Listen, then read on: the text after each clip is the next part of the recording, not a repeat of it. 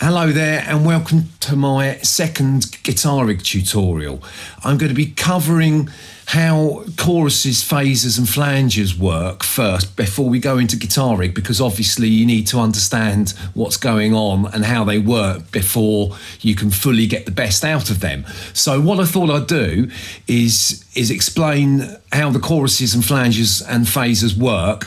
But first, before I show you, I think it's important that you actually understand the sound principles behind it, the actual theory behind what's going on with the sound waves. So I'm going to go onto the computer now and just show you a few diagrams so you can understand actually what's going on with phasers, flangers and choruses. On screen, I've got a basic diagram of a sound wave, which happens to be a sine wave. Sine waves are the standard form that sound naturally occurs in. Synthesizers can produce square waves and triangle waves and other wave shapes, but when we talk about sound waves in nature, they're always sine waves, which is the standard S-shaped wave, as you can see on the diagram here. Now, how can we express what a sound wave is? How do we show what's actually going on? Rather than just saying, oh, it's bassy or it's trebly, we have to find a method of expressing how sound waves are explained.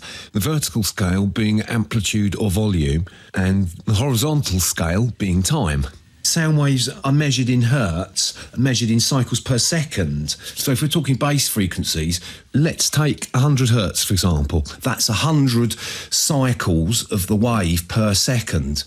50 hertz, that's 50 cycles of the wave per second. When we're talking in thousands, like 1,000, 2,000, 3,000 hertz, we actually say 1 kilohertz. 1 kHz, 2 kilohertz, 3 kilohertz, but in general, people shorten it, you just say K, 2K, 3K, 10K, when we're talking about kilohertz.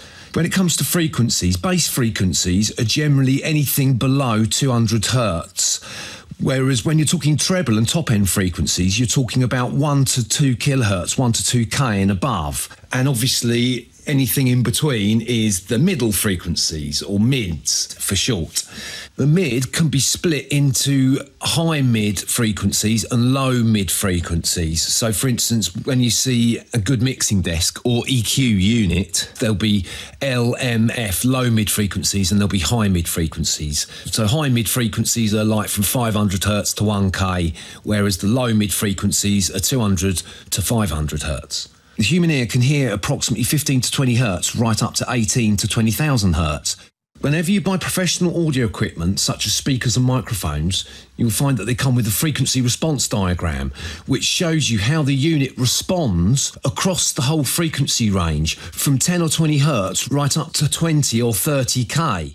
Let's say I've just bought a microphone and the frequency response graph is the one on the right. As you can see, if I was trying to record a cymbal, it would be no good using this microphone because the treble, the top end, tails off. It would be no good. And likewise, let's say I was trying to record a bass guitar and we had the microphone with this frequency response. You could see that the bass tails off, so it'd be no good. But it's pretty good in the middle. It's okay. So it'd be all right for guitars. But if you were trying to record anything with a low end and a top end, it wouldn't be any good. The second diagram here shows a flat frequency response, which basically means that it doesn't add treble, mids or bass across the whole frequency range. It's called a flat response, particularly important with things like studio speakers, studio monitors, where you want accurate reproduction of the sound. You don't want to be adding any treble or bass, referred to as a flat response. Flat's important, but it's not essential when recording because ultimately you can always equalise stuff. But if a frequency's not there when you record something, you're not going to be able to boost it afterwards because it's just not there to be boosted.